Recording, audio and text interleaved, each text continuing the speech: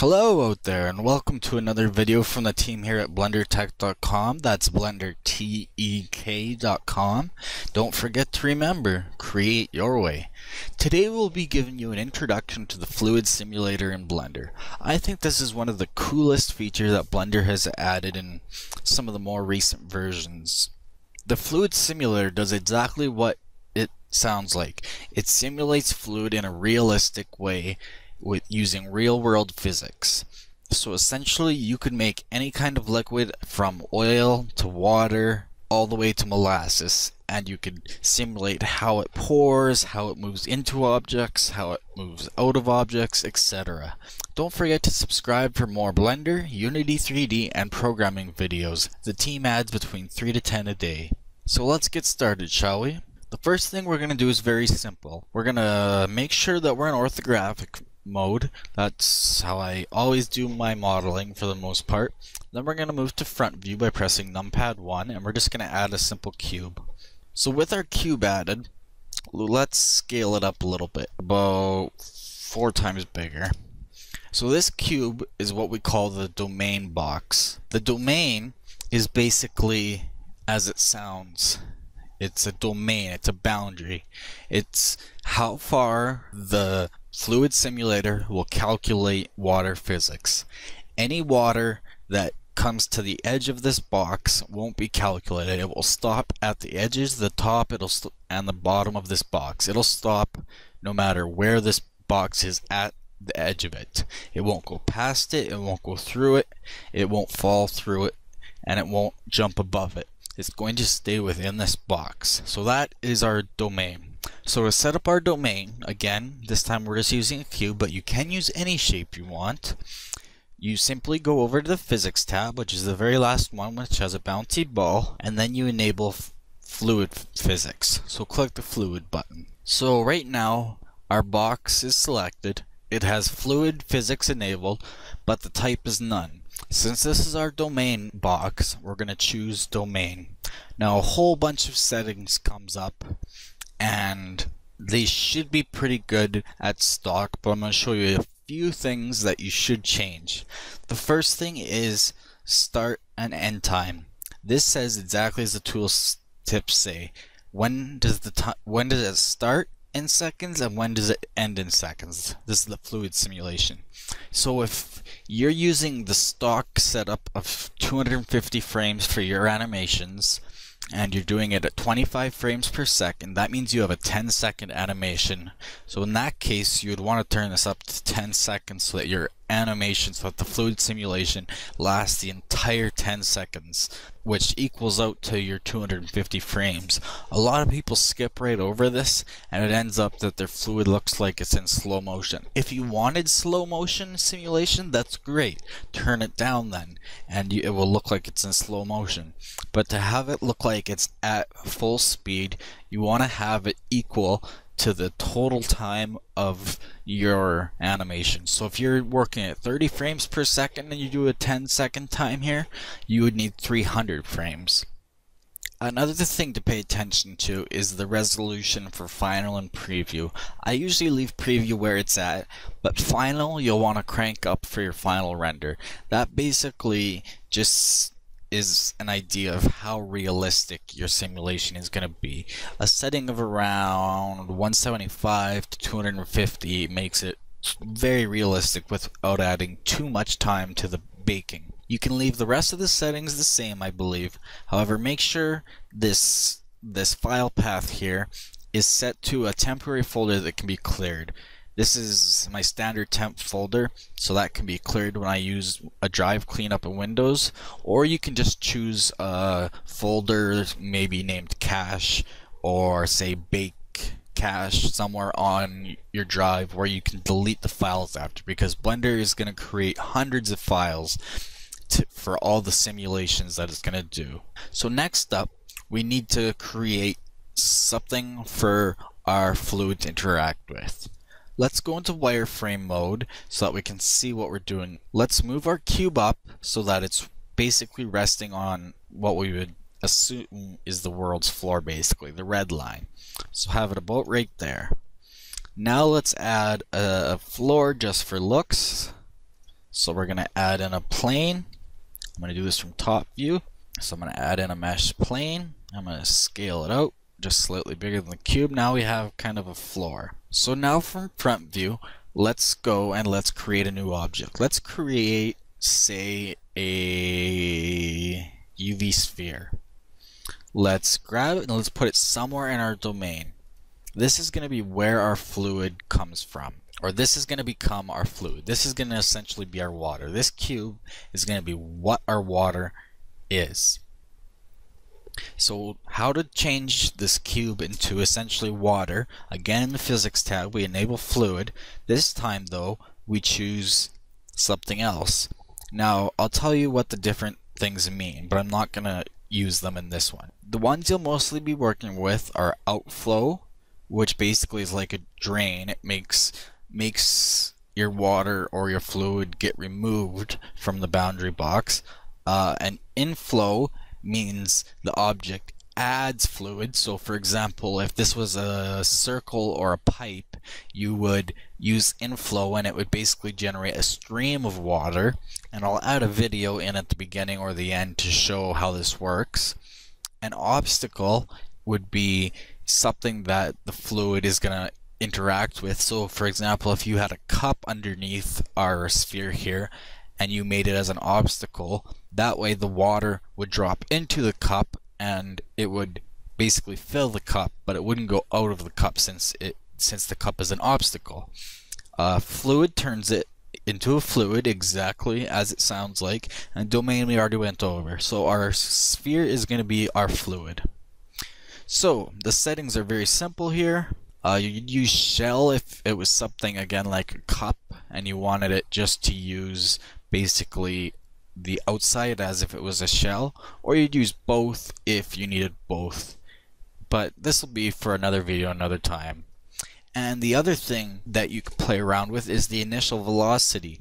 So in the X, Y, and Z directions is how much velocity it will have from the start frame. So if you were to give it some X velocity in the plus direction, say 1.8, our fluid would be thrown across and probably hit the side of our boundary box somewhere.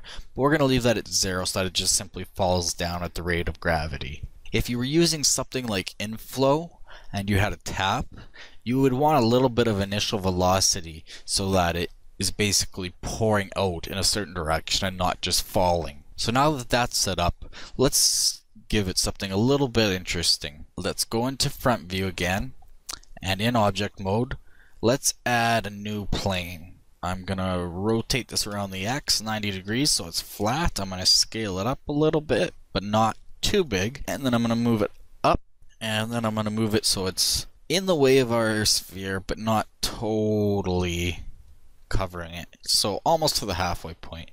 And we're going to add another fluid physics simulation to this, and this time we're going to choose the obstacle. Like I said, this way now our fluid will hit the obstacle, it'll interact with it, and then it'll go move around it and fall down into our domain box. Again, the stock settings are fine. You can play with them if you want to see what happens, and that's the best way to learn, but the stock settings are pretty good in recent versions. So now all we need to do to create the simulation is choose our boundary box, which is cube, and then we're just going to hit bake.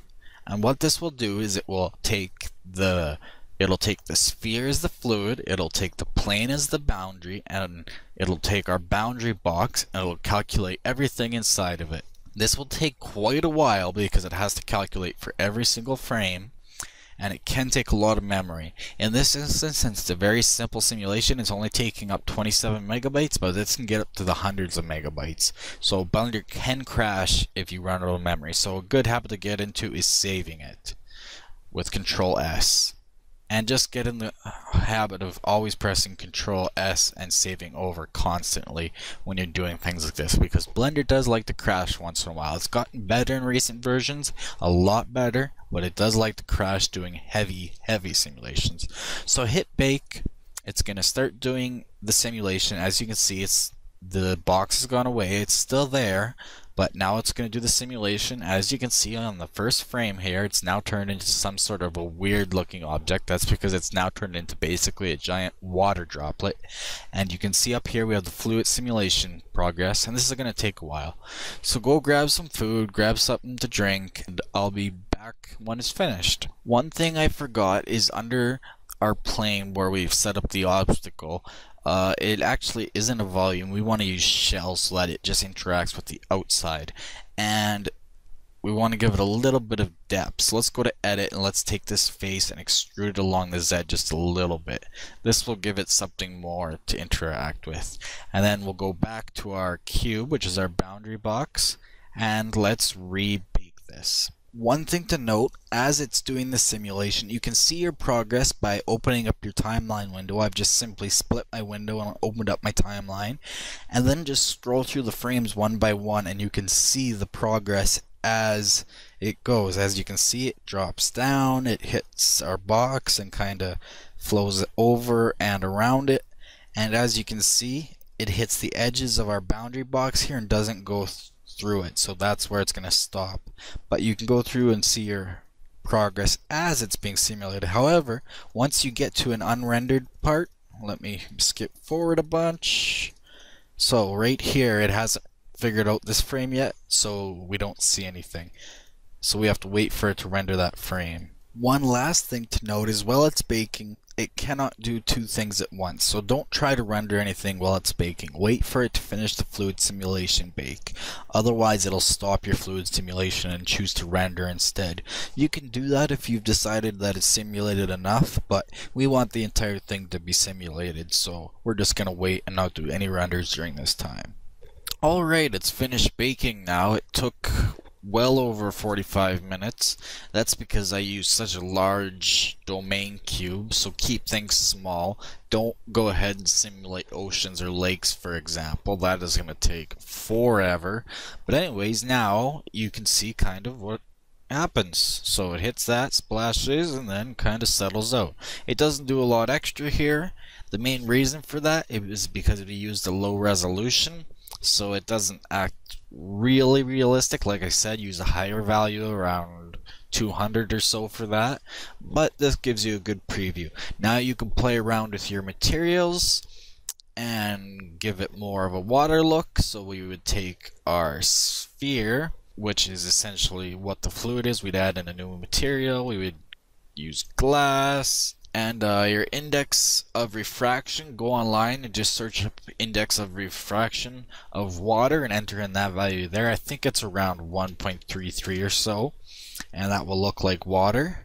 And if we go into material mode, you can kind of see what happens. Now, if you don't want the cube that emits the water to show up in your render, you can either hide it from the render, or just make sure it's out of the camera's view, but it's still within the boundary box. Or you can move it to another render layer, I believe. Anyways, pick a frame that you like. So I'm going to stop and just manually scroll through with the arrows. Pick a frame that you like. We'll say something like right there, and give it a quick render. So you can't see much because I don't have any lighting and no materials on anything else here, but you get the idea. It kind of looks like milk, actually. So anyways, see what it looks like at a later point by going somewhere around here and just give it a quick render again. So obviously you can play around with that, and that's basic. So stay tuned for the next part of this video where we're going to be using the inflow part of the fluid simulator to pour fluid and fill a glass or a bowl or any other object. A quick thing to note, as I said, the bigger your domain box, the longer it's going to take to bake, the longer it's going to take for that to simulate everything, so use it as small as possible. And also, once it's finished baking the fluid simulation render, then you can render everything much faster. It doesn't have to calculate the fluid animation for every frame. It took over 45 minutes to render all 300 frames, or sorry, to simulate all 300 frames of the fluid simulation, but to render all 300 frames would just take a few minutes at the current state it's in. So anyways, that was just an intro to the fluid simulator. Have fun with it, and again, wait for part 2. Thanks for watching from the team here at BlenderTek.com. Again, that's BlenderTek.com. If you enjoyed this video and learned something, please like it. And don't forget to subscribe for more Blender, Unity 3D, and programming tutorials. We try to add from 3 to 10 a day. If you dislike this video for some reason, please leave a comment or email the team at info@blendertek.com as to what you did not like and what we can improve on. We also take requests for tutorials, so let us know what you'd like or want more content of. See you next time, and remember, create your way.